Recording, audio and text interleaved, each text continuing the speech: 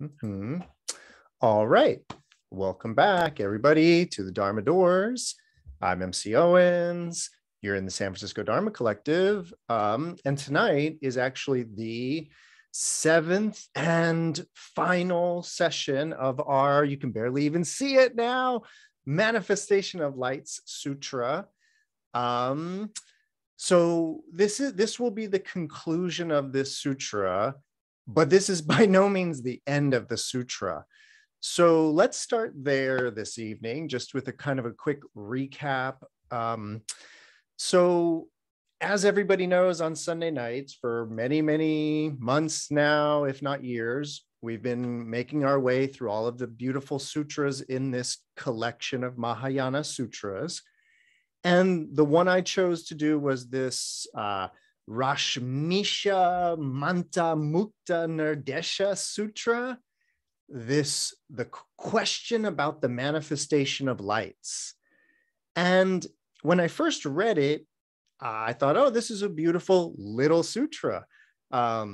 It's basically a very long poem, beautiful ideas. And I thought, oh, it would be a great kind of conclusion to the year.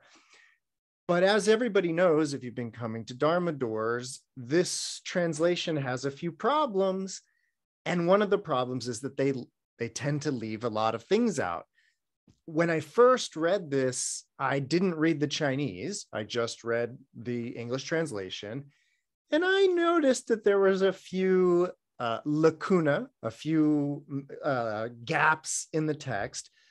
But normally in other sutras, a gap would be maybe, a few words, a paragraph, a few sentences. So I thought, okay, little did I know that the editors of this collection, I didn't realize that they truncated and abridged this to no end. It really basically is that the sutra in this book, this particular version, it doesn't match the real sutra at all. I mean, you're missing so much that they've kind of constructed their own sutra in a way. So that being the case, I'm making no attempt to make a clean conclusion to this series. We'll revisit this sutra when I get around to translating the rest of it. And then so maybe next year at Christmas time, we'll do part 2 in that way. So rather than sort of pushing through and really trying to get our way to the end of this, I've chosen just a few sections to read from. I'm going to try my best to kind of recap what's been said, or actually what I plan to do is restate a few things I've said along the way that I think are relevant. And then we're just going to read a little bit. Again, I think it's a beautiful sutra with beautiful ideas. We're just sort of missing the larger point of this sutra a little bit. I'm going to do my best tonight to at least point at the point, like at least, indicate what the point of the sutra is in that way. So if you've been coming, you know that this has just been a very, very long answer that the Buddha is giving to our little boy named Moonlight. So this little boy who used to be here, but now he's just the entire moon, he is called, or he's known as Moonlight. And he asks the Nirdesha. Nirdesha means a question. He asks the question about, or he asks for advice, I guess, about the lights of the Buddha. And the Buddha then proceeds to give this very long poem. And we just reached a point last week where the sutra that we're reading started talking a lot about the sutra we're reading. Like it became in a way that many Mahayana sutras do. The sutra became self-referential in a really interesting way. And the Buddha started to talk about, in fact, the last thing that I read was this part of the sutra where the Buddha was talking about in all of these past lives, he performed all of these virtuous acts. He made all of these offerings, gave all of this charity for hundreds of thousands of kalpas in all of these different realms of existence, all just to obtain this sutra. And so that's where I left it off last time, was the Buddha saying, by the way, Moonlight, this sutra is so amazing. I went through lifetime after lifetime after lifetime of practice just to encounter this sutra. Just the language of the actual language of the text is about doing all of this for the sake of this sutra. And that it's actually kind of ambiguous in terms of, well, what does that mean? Like, what does it mean? Well, let's go a little bit further tonight. So we are going a little further, but again, I'm just going to read from this section. And I don't really have a huge agenda this evening as far as how far we get. So let's see. And also, I don't plan on reading every single stanza of the poem, because that would be a lot. So the Buddha tells little boy Moonlight, in the past, for the sake of this sutra, for the sake of hearing it, for the sake of obtaining it, for the sake of acquiring the knowledge that's in it, we're not really sure, but in the past, for the sake of this sutra, I kept or observed the pure precepts, cultivating meditation and wisdom, and giving generously to all sentient beings. In the past, for the sake of this sutra, I showed sympathy on villains or evil people who came to harm me. And instead of, it actually says in the Chinese, I gave sympathy upon them instead of adding to the harm. It's unfortunate that they didn't translate it right, because it's a beautiful sentiment. He says, in the past, for the sake of this sutra, I took sympathy upon villains who scolded me or came to harm me, rather than adding to the harm. In the past, for the sake of this sutra, I fulfilled the wishes of those who came asking me for favors, making them happy. And then this is where they start leaving out stanzas left and right, and really it just doesn't go well after that, because the stanzas don't make any sense one after another because they've removed them. So I want to jump ahead a little bit to this nice part. So the Buddha then says, Moonlight, you should know, just as a clever person can skillfully handle fire to cook various dishes without being burned by it, while a clumsy fool burns the palm of their hand with the fire. And just as one becomes stupefied and deranged when taking poison, it can be cured through the fire of moksha-bushan.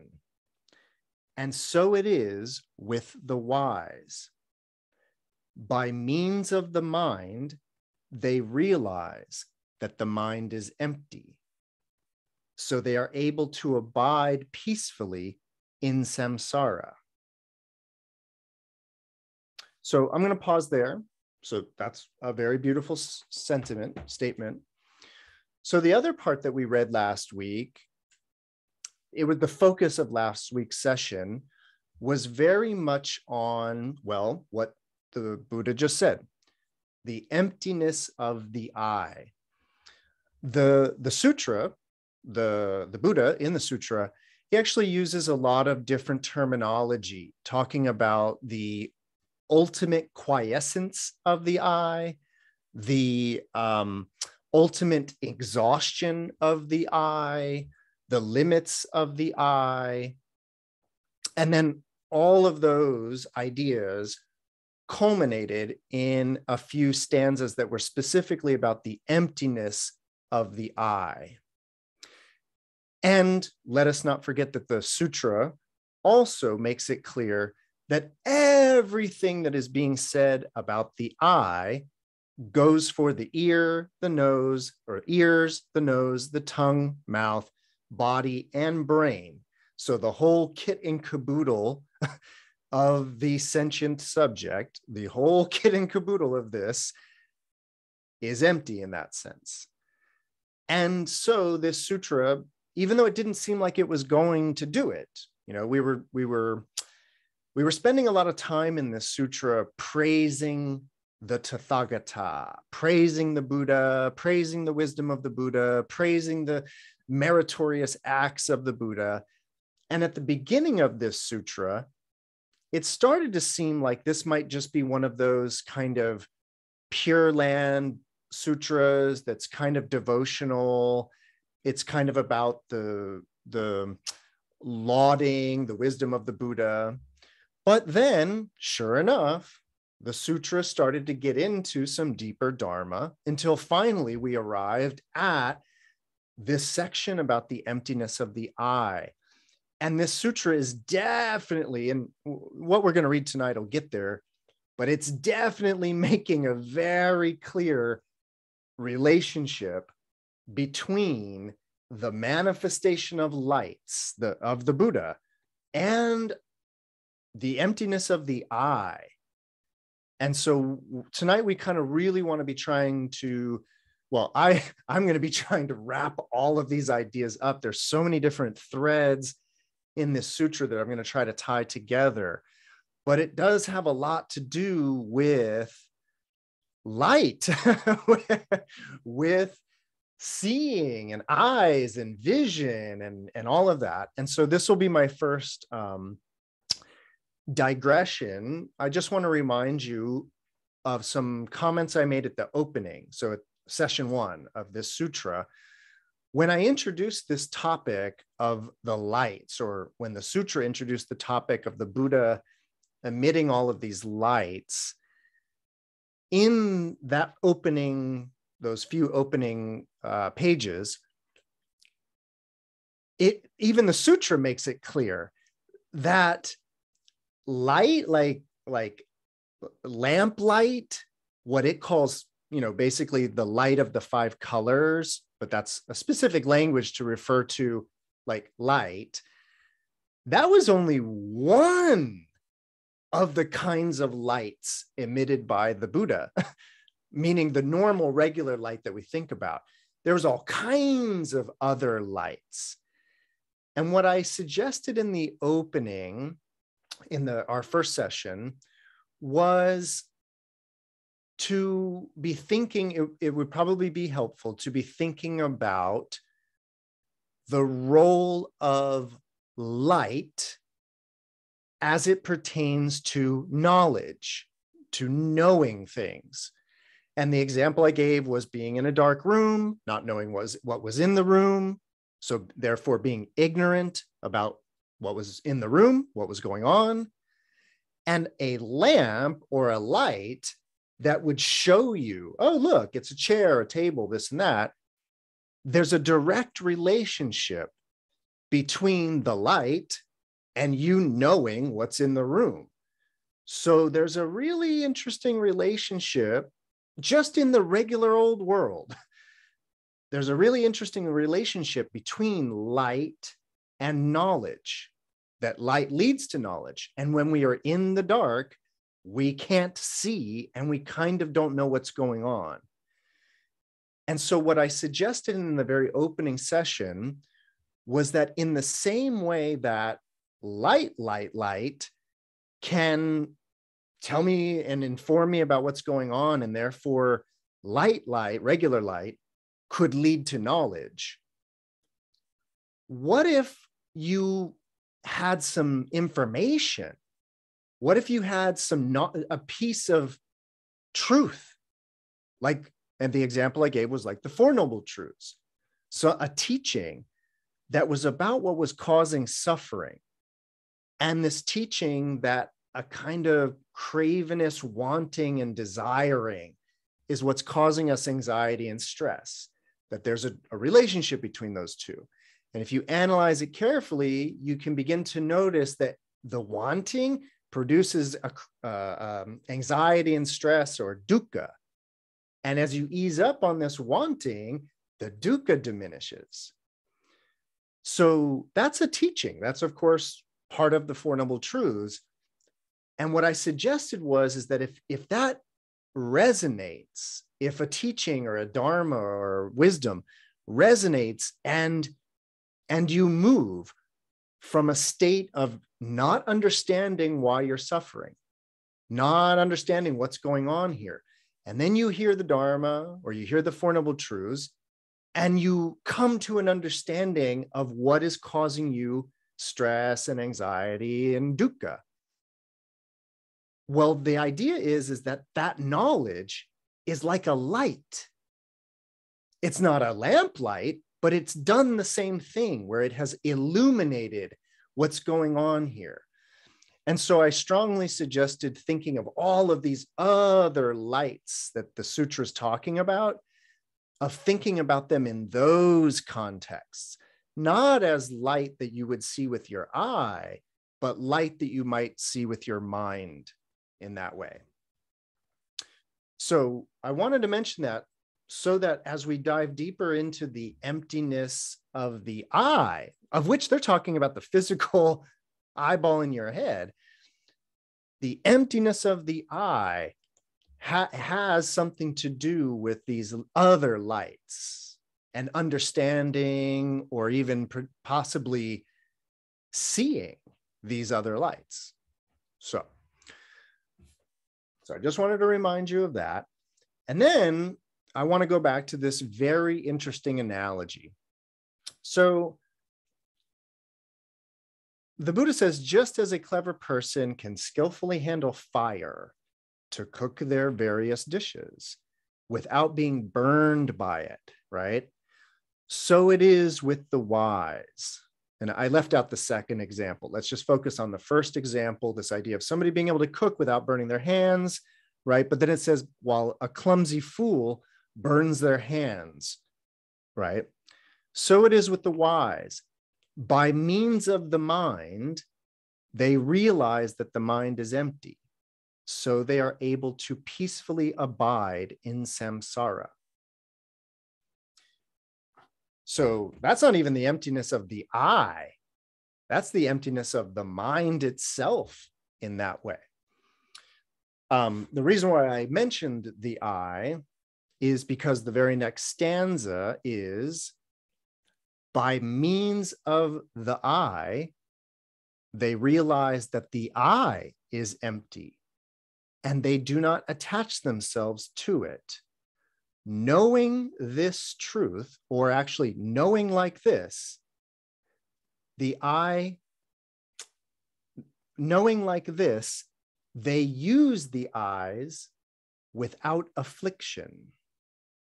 By realizing the emptiness of the eye, one can achieve knowledge of Bhuta Tathata, the truth. We'll get back to that, but they will know the truth. And thereby manifest or emit various lights. Okay, so that's kind of actually the section I wanted to focus on tonight. If we don't get any further than that, that'll be fine. So this interesting analogy of this idea of being able to cook with fire without burning yourself. Similarly, by means of the mind, realizing that the mind is empty, therefore abiding peacefully in samsara, and by means of the eye, realizing that the eye is empty, not attaching themselves to the eye, they know the truth like this, or they know like this, and then therefore they can use the eyes without affliction. Okay, so let's talk about that a little bit. So obviously, when we're talking about the emptiness of the mind or emptiness of the eye, we're talking about this very important Buddhist idea of emptiness that we talk about basically every Sunday night at the Dharma doors, because that's just how it goes. You know me, I've got all these different ways of talking about it, emptiness. We had fun last week talking about emptiness of a variety of subjects. Tonight, I think I want to drop a new one on you in that sense. Just a different way to think about emptiness. It's the same idea. Everything I've ever said is the same, but I'm just going to introduce you to yet another way to think about this. So it has to do with, I think this will be interesting. So the example that I've given in the past is about this one. And the idea of this as an object, right? And even the object, we might even call a clock. So let me be very, very clear about my language, right? An object, one object, right? And it's a clock. It's definitely not two clocks. It's a clock. So one aspect of emptiness, so there's a lot of different aspects to this teaching of emptiness, but one of the aspects about emptiness is about this sort of taking what is a multiple. So this has a button, it's got a plastic face, there's a battery in there, it's got little knobs, it's got different colors, it's got the little hands, it's a bunch of little things. And these little things are kind of all, together. And then the mind sort of just holds it, even my hand holds it as one object. And not only does it hold it as one object sort of in space, but more importantly, it holds it as one object, like one thing, even though it's not one thing. And we know intellectually that it's not, yet we have this word. And it's really actually interesting how the word and the object sort of are right there as far as like, there it is. So one of the aspects of emptiness is that it has to do with that singularity, as I would call it, meaning that the idea that there's one thing and it's called a clock, yeah, that's empty. And that's empty, if again, for a variety of reasons. But the idea is that it's not that simple. It's not just one thing. Yet the fact that the mind just has this one word for it and then wraps it up, and it has to, of course, a lot to do with use, the function, the idea that this is useless if it's not part of this. So it's easy for the mind to like move into that feeling of there being some one thing there. And if you're following me, and of course this should just be review in that way. If you're following me, then you also are ready for the next step, which is realizing that the button, look, it's another one of those words, button. And even though this is also a collection of, maybe we're talking at a molecular level, maybe we're talking at different levels, the button is also a multiple that the mind can hold as a singularity, the button. And so the button is empty too. So not just the clock, but the button, meaning all of the constituent elements, those are empty too. And then it just keeps going and keeps going until there's the kind of the great realization about the emptiness of the perceiver, the emptiness of the one who thinks they're even holding a clock or looking at a clock.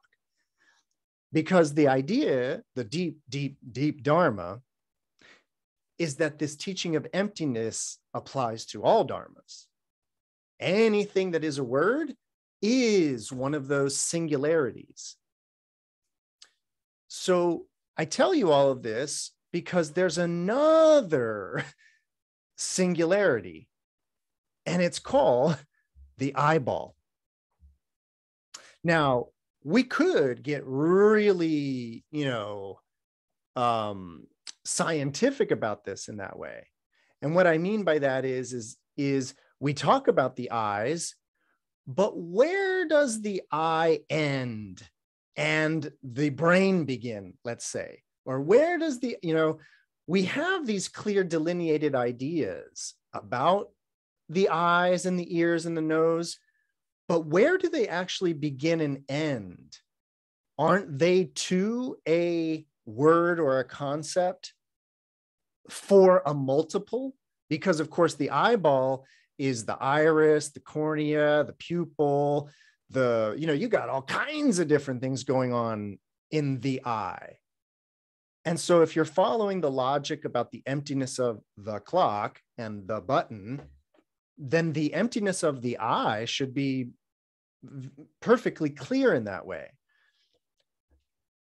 But of course, you might think you're using your eyes to see this in that way. And so there's a little bit more at stake in the emptiness of the eyes than in the emptiness of the clock in that sense. So what I mean is that when we think about like objects and concepts, it's kind of easy to start breaking them down and then kind of realizing that they're all kind of conceptual.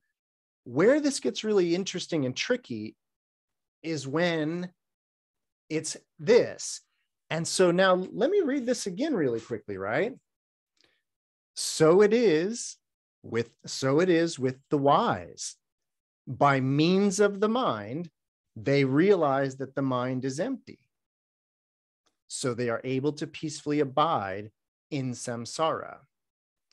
By means of the eye, they realize that the eye is empty and do not attach themselves to it. Knowing this truth, or knowing like this, they can use the eye without affliction. So, first of all, I hope everybody caught my transition there, that it's one thing to be dealing with the clock. It's another thing to be, using the mind to understand the emptiness of the mind, using the eyes to understand the emptiness of the eyes. That's a little clearly more subtle. And it also, though, might seemingly sound either paradoxical or just something not right there. It might, and hopefully we can kind of unknot the problem in that way. So one of the things, and let me see, let me just do it this way to actually like teach some Dharma tonight. So last week, I also had reason to, I had reason to quote from the Heart Sutra a bunch. And in fact, I think I was talking about this Dharma last week, also dealing with the emptiness of this concept or this idea, this reified entity. And in doing that, I went through the Heart Sutra talking about how the roll of toilet paper doesn't arise or cease, is neither pure nor defiled, and doesn't increase or decrease. So I went through the Heart Sutra using this roll of toilet paper. But one thing I didn't mention about the Heart Sutra last week, which is directly applicable to this, is that in that tiny, short little sutra, when it's talking about how all dharmas are empty, they don't come or go, they're neither pure nor impure, and when it's talking about all of that, it then goes on to say that within emptiness, there is no eye, ear, nose, tongue, body, or brain. There is no visible form, no auditory sounds, no olfactory sense, no flavors, no tactile sensations, and actually no thoughts. So that's sort of where we're at in this sutra. And so I want to walk you through this idea of the emptiness of the eye, ear, nose, tongue, body, and brain. And in a sense that, again, this idea of the empty nature of these things, so as to get back to this seemingly paradoxical idea of using the eyes to see the emptiness of the eyes. So the example that I always give when explaining or talking about the Heart Sutra and that part of it, the emptiness of the eye, ear, nose, tongue, body, and brain, I often always use the dream analogy. The example, the idea being that when you're in a dream, but it's one of those dreams that you think is good old-fashioned reality, good old-fashioned the world, when you're in one of those dreams, you see things all the time. That's part of the idea, that there's visual phenomena, visual sights in a dream. You actually probably hear things in a dream. You could go so far as to smell things in a dream. You could taste things in a dream. You could certainly touch and feel things in a dream. Now, the question is, in a dream where you're seeing things and hearing things and smelling things and tasting things and touching things, are you using your eyes to see? Are you using your ears to hear? Are you using your nose to smell?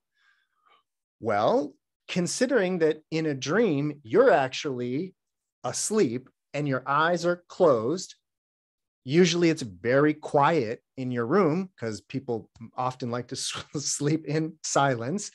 And if you're smelling something, it's not with this nose. If you're smelling something in a dream, it's not with this nose. If you're touching something in a dream, it's not with these hands. So that's an interesting thing to think about from the point of view of emptiness, which is this idea that in a dream you see things, but you don't see them with your eyes. That's very interesting. In fact, we could go that extra step and say that in a dream, you don't have eyes, right? You don't have a nose. You don't have ears. You don't have a tongue. You don't have a body. And now, regarding the sixth sensory organ, what I just keep referring to as the brain, here's the thing about being in a dream, is that when you're in a dream and you think it's reality and you think you have eyes and you think you have ears and a nose and a tongue and you think you're feeling things, you also think you're embodied. Like, and to the point where if somebody, in a dream came at you, with a knife, you'd move out of the way because you would be protecting your body, even though you don't actually have a body. Well, what's happening then is you then also think you have a cranium encased brain in that dream, meaning that you might think you're doing your thinking with your brain in that dream. But remember, you're asleep, your head's on the pillow. And so the thinking agent or the thinking apparatus is not the thinking apparatus that you think it is in the dream. And that's the emptiness of that sixth sensory organ. This idea that you think you're an embodied being. So I wanted to remind you of that in terms of a way of thinking, which is that you are capable of seeing without eyeballs. You're capable of hearing, smelling, tasting, touching, and even thinking in that sense without the sensory organs. Also, by the way, let me remind you of the first part of it. The things that we're looking at, they're dream things.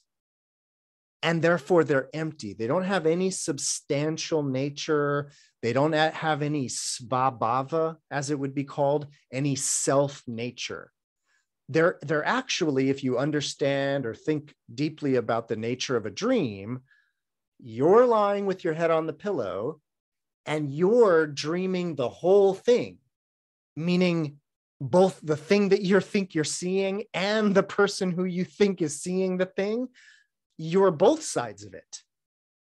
But in the dream, you only think you're one side of it, meaning you think you're the receiver of the light, the receiver of the sounds, the receiver of the smells.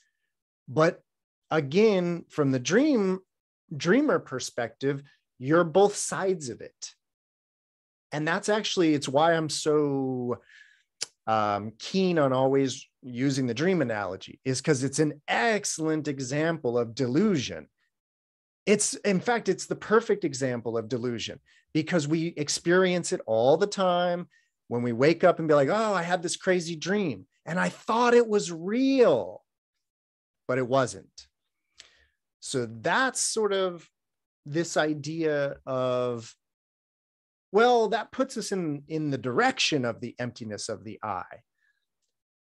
Of course, what we're really talking about is not dream states.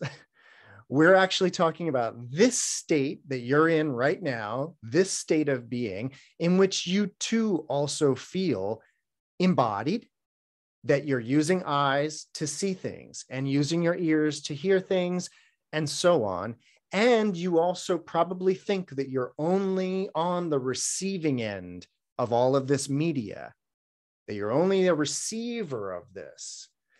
And the teaching of emptiness is actually about how it's closer to that dream where you're both sides of this.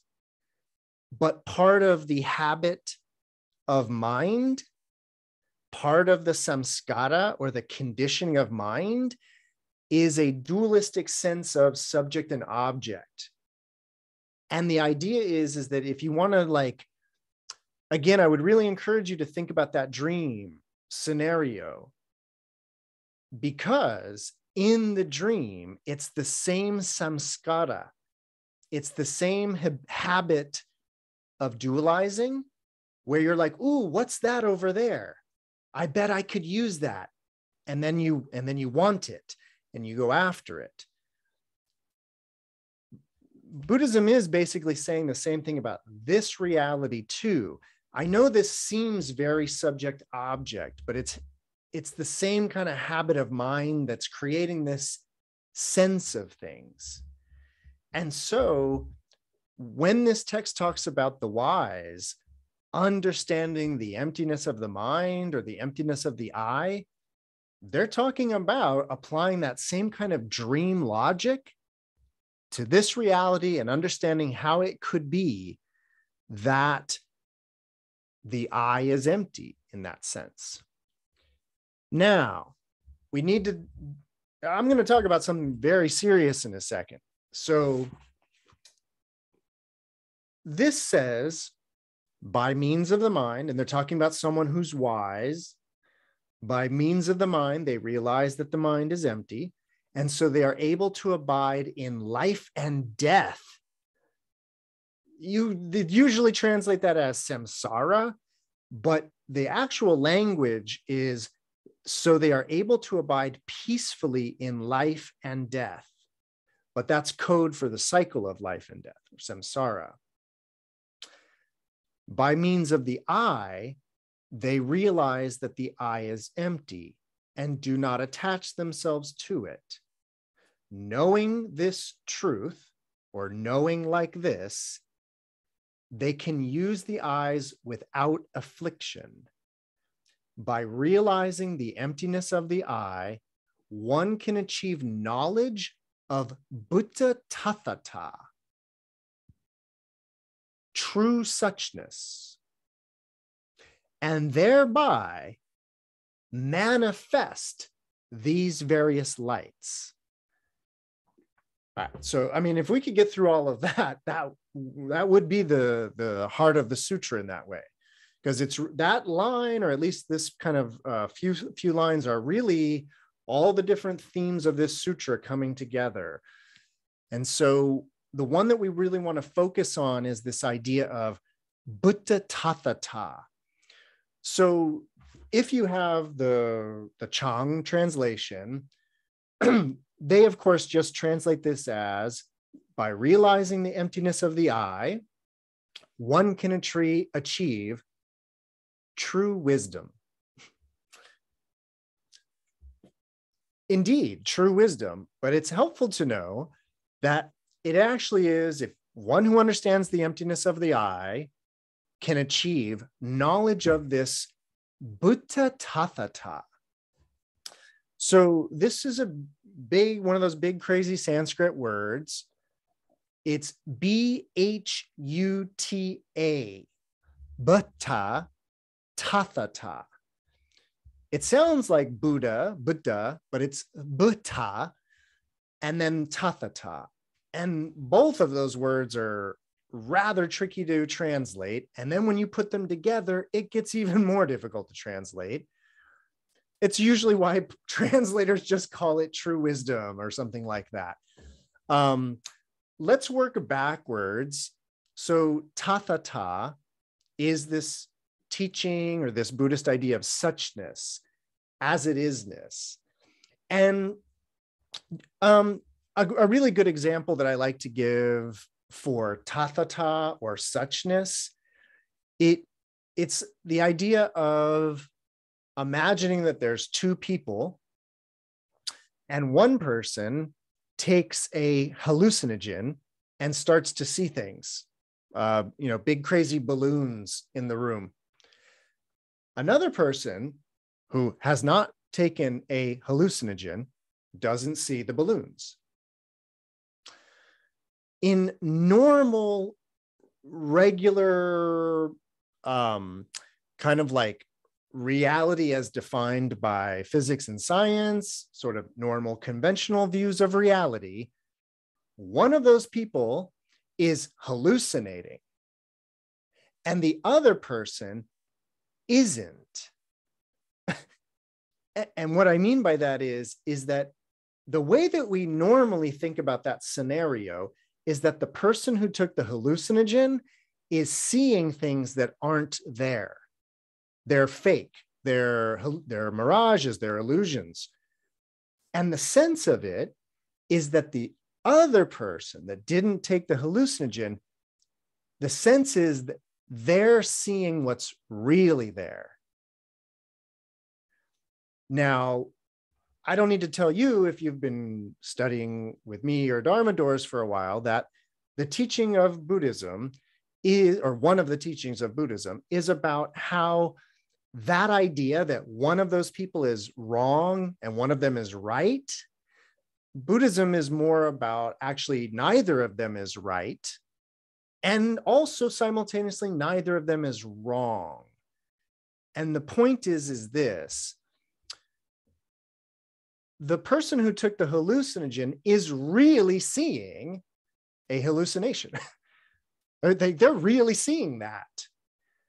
And the idea is that vision of those big balloons is a product, or at least dependently originated, but it's dependent upon this substance that this person ate.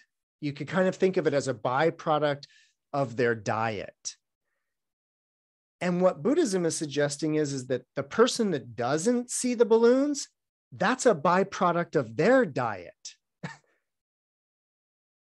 And so the idea here is that if you can get with that, and basically what we're talking about, and what I often talk about, is that in Buddhism, there's no objective reality. There is not one definitive objective reality that all people are viewing. We are actually all each in our own hallucination based upon basically our diet in a lot of ways. Diet of food, but also diet of media, diet of information, all kinds of things. And so the idea of tathata or suchness is it's about the reality of those balloons that person is seeing. They're not real balloons. Yeah, we know that. But there's really the experience of seeing these balloons. And so the idea is that if you can kind of get into that way of thinking or that way of seeing, then suchness or tathata is about the experience of seeing these balloons, and that it actually be happening, despite the fact that they're not real. But ultimately, of course, the teaching here regarding emptiness is that all of these things are like hallucinations, all, including the self and the eyes and all of that. All of these things are like those balloons, which is to say, tathata, they are such. This is an experience that you're really having, and it looks like this, and it is like this. And the idea is as though all of this, it has the same reality as those balloons, meaning it has no reality, yet it has this reality as tathata. And that brings me to Buddha tathata. So Buddha means, it literally means like a substance. So you could think of Buddha tathata as the substance of suchness. Well, what are hallucinatory balloons made out of? Like, what are they made out of? If you're saying to yourself, mind, then you're definitely on the right path in that way. Because that's the idea of this tathata, is that it's about experience in that sense. It's about direct experience with what's actually in front of you. And the idea here is, and kind of what I want to get back to, is that in the same way that I just said that there's a kind of reality to these balloons, but the reality is them as an experience. There's no actual like hot air in the balloon in that way. It's important to keep that in mind, this sort of like, they're not real, but they're such.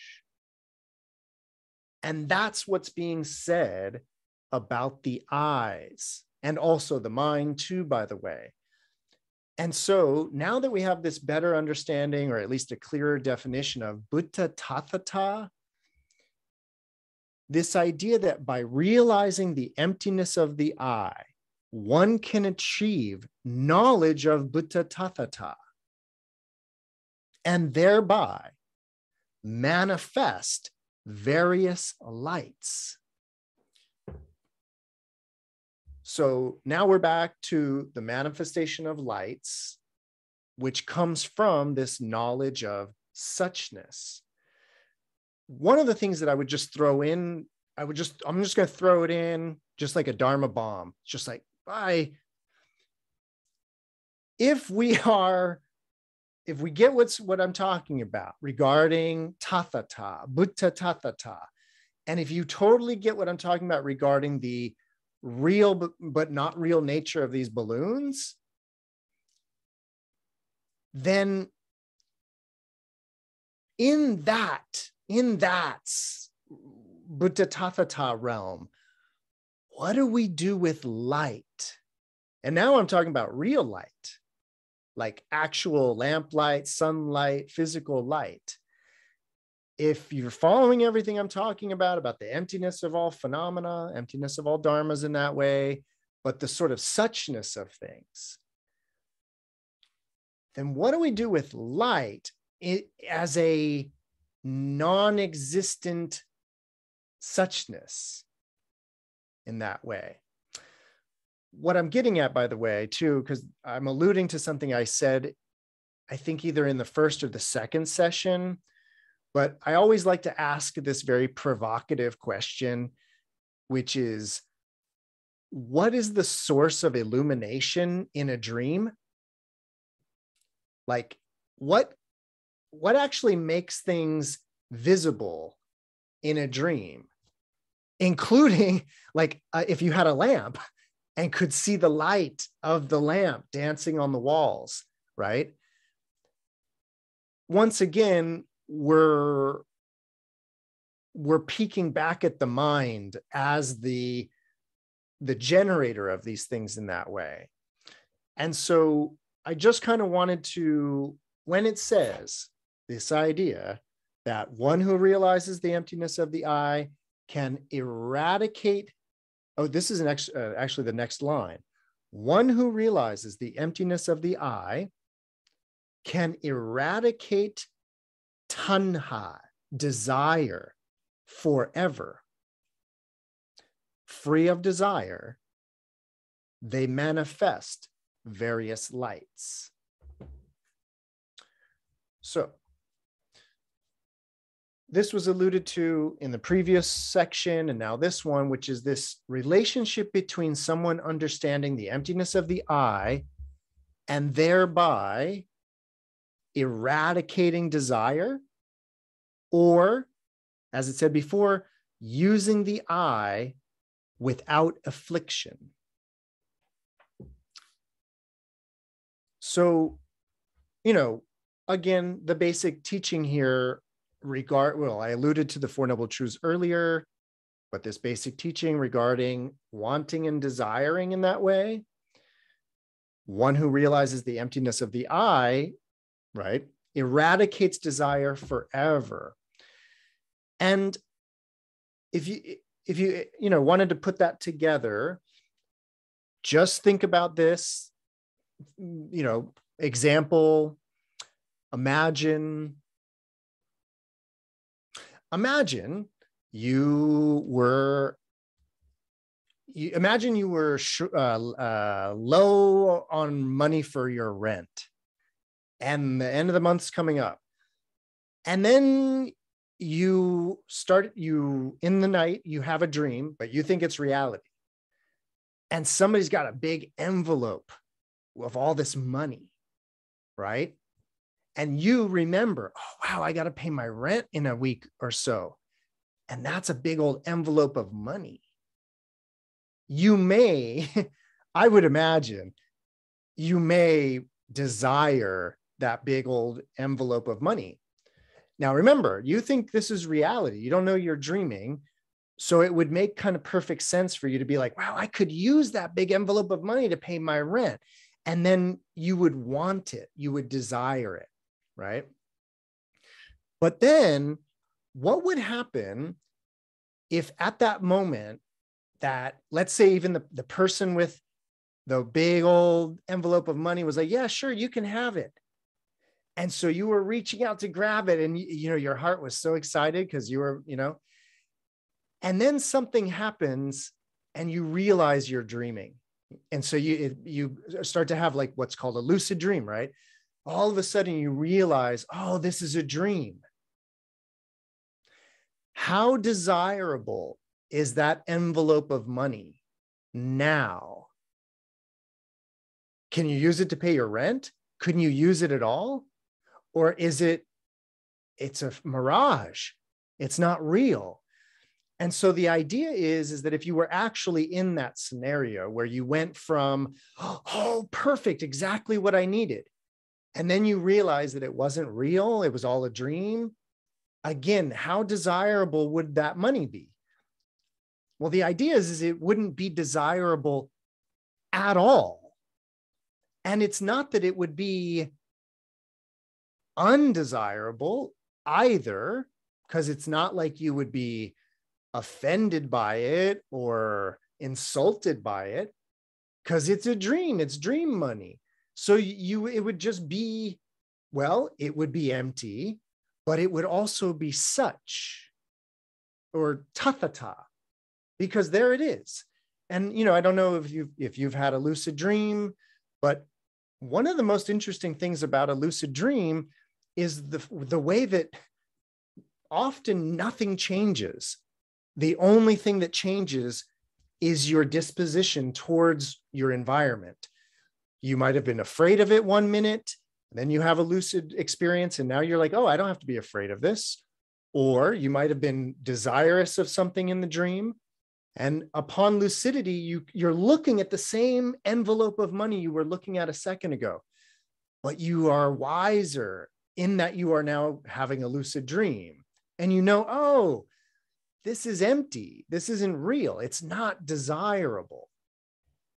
Well, this is applying it to this plane of existence or this reality in the same way. It's suggesting that one who realizes the emptiness of the I, right, can eradicate desire forever, it says. And I would suggest it's from the same type of waking up, the same realization about the phenomenal empty nature of all phenomena, and then the ultimate undesirability of everything by virtue of being empty and yet still such. That's the lesson tonight is much more about this suchness. We did emptiness last week. Tonight, it's about this idea that even though my clock is empty, behold, regard, right? The clock. So emptiness is this really subtle teaching because it's like a lucid dream in that it's like, oh, wow, the clock's empty. Look, behold. Okay, so perfect. So we got through the bulk of it. So now I just want to read a little bit now that we really have I hope we have a really solid grasp of these key ideas: emptiness, suchness, the lights, and all of that. So once again, one who realizes the emptiness of the I can eradicate desire forever. Free of desire, they can manifest various lights. As it is with desire, so it is with hatred, ignorance, clinging to the self, pretenses, distress, avarice, jealousy, shamelessness, intolerance, conceit, pride, arrogance, flattery, deceit, self-indulgence, fraud, and so on.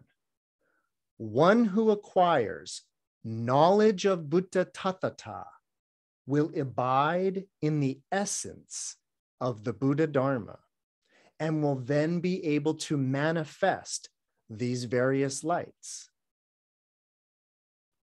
One who acquires knowledge of Buddha Tathata will abide in the skillful means of the Buddha, the upaya of the Buddha, and will then be able to manifest these various lights. Never have I seen anyone able to manifest these lights who has not cultivated knowledge of Buddha Tathata, and thereby freeing themselves forever from the hindrances and afflictions.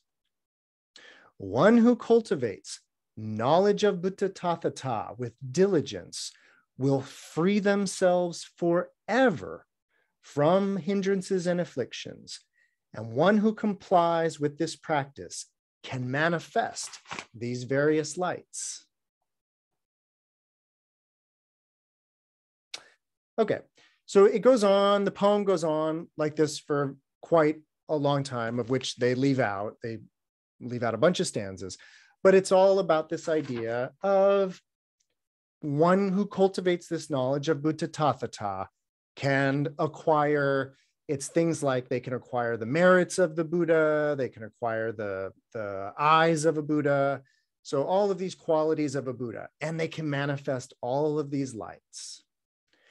And of course, it then ends by saying, and the same is true with the ear, the nose, the tongue, the body, and the mind. as well as visible forms, sounds, sense, taste, textures, and mental thoughts. So that concludes that part. And then, for the first time since the beginning of the sutra, at that time, the young boy Moonlight, having heard this Dharma explained, felt great joy. And in the presence of the Buddha, he praised the Tathagata in verse, saying, "The Tathagata, the Buddha, can display pure wisdom due to realizing the ultimate exhaustion of the I. Being able to display pure wisdom, he is endowed with the Tathagata's pure lights. The Tathagata can utter pure voices by understanding that the I has no self. Being able to utter pure voices, they are endowed with the Tathagata's perfect voice. Buddhas can utter pure speech, benefiting sentient beings. With the ability to utter pure speech, they benefit innumerable worlds. The Tathagata can achieve the wisdom of Dharanis, mnemonics, by realizing that the I is empty by nature. Being able to achieve the wisdom of Dharanis, they manifest the infinite lights of the Tathagata. The Tathagata knows the variations of different I's and their unlimited varying names. Knowing the countless names of the I's, they emit the Tathagata's infinite lights. Knowing the varieties of words and languages, the Buddha realizes that the I is empty and beyond all words, therefore emitting the Buddha's or the Tathagata's infinite lights. If one ponders that the I is devoid of self, they will know that the Buddha speaks the true Buddha Tathata. And one who knows that the Buddha speaks the true Buddha Tathata can manifest the Tathagata's absolute definitive light. Having achieved the supreme miraculous siddhis, the supernatural powers, the Tathagata realizes the destruction of infinite numbers of I's. Being able to realize the destruction of infinite numbers of I's, the Tathagata can benefit the world. The supremely honored one among humans and gods, the one of great compassion, thoroughly realizes the arising of infinite numbers of I's. May I too soon realize the I's arising, just as the Buddha does. So may it be with the ear, the nose, the tongue, the body, and the mind, and visible forms, sound, sense, textures, tastes, and mental objects as well. The supremely honored one among humans and gods, the one of great compassion, has perfected the paramita of giving. May I soon attain the paramita of giving, just as the Buddha has. The supremely honored one among humans and gods, the one of great compassion, has perfected the paramita of pure shila, moral discipline. May I soon attain the paramita of pure shila, just as the Buddha does. The supremely honored one among humans and gods, the one of great compassion, has attained the paramita of patience, kshanti. May I soon attain the paramita of patience, just as the Buddha has. The supremely honored one among humans and gods, the one of great compassion, has attained the paramita of determination, virya. May I soon attain the paramita of virya, just as the Buddha has. The supremely honored one among humans and gods, the one of great compassion, has attained the paramita of dhyana, meditation. May I soon attain the paramita of dhyana, just as the Buddha has. The supremely honored one among humans and gods, the one of great compassion, has attained the paramita of prajna, wisdom. May I soon attain the paramita of prajna, just as the Buddha has. The supremely honored one among humans and gods, the one of great compassion, has attained the perfect Dharma kaya, the perfect Dharma body. May I soon attain the perfect Dharma body, just as the Buddha has. The supremely honored one among humans and gods, the one of great compassion, is endowed with infinite pure form. May I too soon acquire infinite pure form, just as the Buddha has. The supremely honored one among humans and gods, the one of great compassion, has achieved the pure, limitless mind. May I soon acquire the same pure, limitless mind, just as the Buddha has. Okay, and this goes on. This goes on for pages and pages and pages and pages. I just wanted to give you a taste of that section. And again, this is Moonlight. And this is the first time we've heard from Moonlight since the beginning of the sutra, when he asked the question, how does the Buddha attain all these lights? So his poem is rather long, and they leave a lot of it out. And it's mainly this idea of, for example, fully realizing the flux and change of samsara. The Tathagata is not perplexed by it. May I too achieve the wisdom that is not perplexed by the flux and flow of samsara, just as the Buddha has. So they're all like that. And the one thing that I want to say about that section, it has to do with just Mahayana Buddhism in general. When you encounter a sutra like this, that is praising the Buddha, lauding the Tathagata, I know that at first blush, it can seem not Buddhist. Like, I know that. And the one thing where it is very Buddhist is the idea of all of this is that each of us can attain that state. And so if that weren't the case, yeah, that would be something else in a way. That would sort of be a devotional form of theism or something to that effect. But the idea here is Moonlight's like, yeah, I want to achieve that too. And of course, that is the whole point of this. So I just wanted to kind of emphasize that about a sutra like this. Any reference to the Buddha or the Tathagata, it's truly an ideal in that sense, not a historical figure, certainly not a god or a divine being or something like that. Okay, so I will let you know that at a certain point, Maitreya, the future Buddha, steps in. And Maitreya has a few things to say, also in the same gist of praising the Buddha, praising the Tathagata. So we're doing a very, very quick fast forward to the more or less the end of the sutra. And I wanted to do this because it kind of really puts a nice conclusion on this series. So after Maitreya, after a bunch more abridgment, we finally get to the end, or what is more or less the end.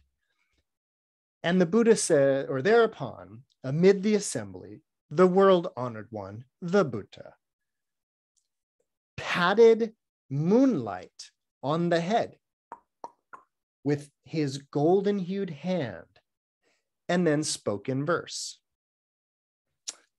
Moonlight, listen carefully. I now entrust you with this teaching of enlightenment, the Sutra on the Manifestation of Lights, so that in a latter time, when the Dharma is about to perish, you can reveal it and expound it to sentient beings. numberless kalpas in the past, there was a Buddha named Dipankara, the lamplighter. And I, as a wandering ascetic named Manavaka, offered flowers to that Buddha. Thereupon, Dipankara prophesied that I would become a Buddha named Shakyamuni, and that I would sit at the site of enlightenment to expound this sutra. You, Moonlight, were then just a little boy, and hearing the prophecy about my future attainment of Buddhahood, you felt joy, and you became pure in mind. You vowed with your palms joined, if Manavaka becomes a Buddha, I will assist him in his preaching, and I will protect and uphold his Dharma after his passing away.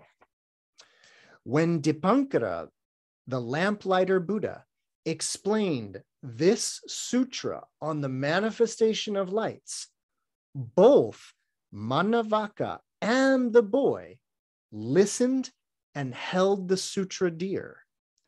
Once in the past, I offered blue lotus flowers to that Buddha Dipankara, and you were present on that occasion and vowed to accept and uphold this sutra and preach it and circulate it widely in the last era of the Dharma.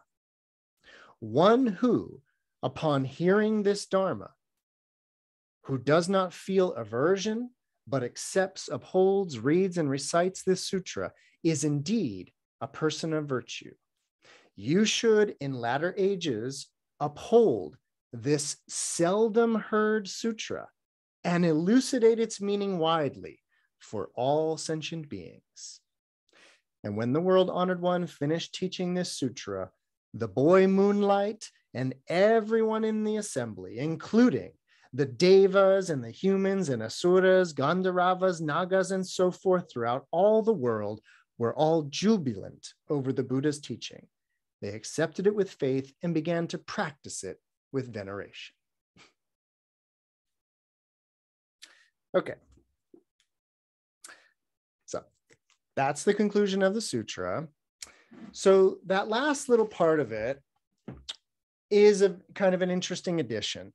So many of you are probably familiar with the scenario that I just read, but if you're not, this is a very famous moment in kind of Buddhist, well, you could call it Buddhist mythology. There is a technical field called Buddhology. So it's the science of Buddhas. And this is a big moment. And what this is it's an often spoken about previous life of the Buddha, when the Buddha was just this wandering ascetic named Manavaka, Manavaka. And there's this story that at that time, and again, this is kalpas and kalpas and kalpas in the past, but at that time, there was a Buddha named Dipankara, and that word means lighter of lamps, or the lamplighter. And the story is that the wandering ascetic, Manavaka, heard that there was a Buddha in town and that they were going to have a parade for this Buddha Dipankara. And so that Manavaka gathered up all of these blue lotus flowers, ran to the parade, and when the Buddha Dipankara came walking by, he showered him with his blue lotus flowers. And that Buddha Dipankara made a prediction and said, you, Manavaka, in a future life will be a Buddha named Shakyamuni. Now, this is a famous Buddhist story, or again, part of Buddhist mythology. It's also a very kind of significant part of the Diamond Sutra, or the Vajrapraniparamita Sutra. The Buddha in that sutra references this event a few times. this receiving the prophecy of prediction from Dipankara. What we didn't know was that there was a little boy also at that time, and that when the little boy saw Manavaka receive the prophecy, the little boy vowed to help out Manavaka when he becomes Shakyamuni. So that's where this sutra starts to get really wild, where, you know, it's not even recursive or self-referential. It's self-referential in all of these wild ways. And we don't need to get too into how wild all of that is, but I did want to kind of mention maybe two things about that story. So the one thing that I think is probably the most important to this sutra, and it's kind of the most important to, well, whatever, it's going to be the most important for tonight. So this Buddha, Dipankara, the lamplighter. So I don't think it's a coincidence that the Buddha that they chose to reference in this sutra, the Manifestation of Lights, I don't think it's a coincidence that they chose to focus on this story of the lamplighter Buddha. Now, the thing about this lamplighter Buddha is, you should know that it is the prophecy of enlightenment. It's a very old Buddhist story, very much a part of what would be called the Hinayana, or the kind of the original teachings. So it's a story that's been around for forever in that sense. But the Mahayana tradition, the Mahayana Buddhist tradition, it gets very interested in that Dipankara story. And what I mean is that in the early school of Buddhism, it does seem to be a kind of a folk story, something that in a way did happen in the past. But in the Mahayana, what happens is that they basically start talking about the Buddhas of the three times, meaning the Buddhas of the past, Buddhas of the present, and Buddhas of the future. So in that schema of past, present, and future Buddhas, those three time periods, they kind of come to, well, I'll just say this very bluntly. Dipankara Buddha eventually just comes to symbolize the Buddha of the past. Shakyamuni, Siddhartha, our Buddha, even though he has passed away, we still study Siddhartha, or we still study Shakyamuni's Dharma, his sutras, the Dharma that was turned 2,500 years ago. And so there's a way in which, even though he has passed away, Shakyamuni is the Buddha of the present, because again, that's whose Dharma we study. And then Maitreya, who got mentioned in this sutra, Maitreya, it represents the future Buddha. And he is the future Buddha, but he also just represents future Buddhas versus present Buddhas versus past Buddhas. I tell you this, the kind of more meta schema, because in that, Dipankara Buddha is kind of like the first Buddha, sort of, kind of, because he lit the lamp. And the idea is that the lamp, the flame of the lamp of the Dharma has been passed Buddha to Buddha to Buddha in that sense, in that way. So I just want to point out that they're drawing this kind of connection with the past Buddha, but I think they're doing it in a very interesting way. It's getting a little late to kind of start this conversation. So I just want you to know that in a sutra like this, And basically in all Mahayana sutras, time is a very tricky thing. And so they're not really stuck in sequential ideas of time, but they start there. They start with this idea of the past, the present, and the future. But just like it happened in this sutra, and especially, I forget what night that was that I went deep into the self-referential nature of these sutras, but a lot of the language is about this kind of, well, there's two thinkers. They actually are riff off of each other. There's two Western European thinkers. One is Friedrich Nietzsche, the German philosopher, and then this kind of early pioneer of the field of religious studies named Mircea Eliade. Both of those thinkers, and actually Eliade got it from Nietzsche, but they talk about an idea called the eternal return.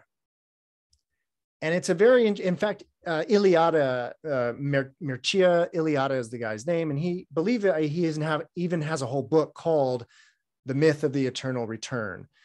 And a little bit of it is going on in this sutra, which is kind of like, it has to do with what the Buddha was saying to Moonlight, with this idea of like, and that was you then, and I was that person, and it was all for this sutra. And what I'm getting at is that a sutra like this kind of wants the Manifestation of Lights Sutra, like the Manifestation of Lights Sutra, to be this eternally recurring sutra.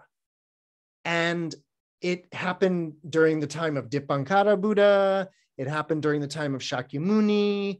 And then the idea is it's happening now, literally right now, because we're doing it, we're reading it. And so a sutra like this really wants to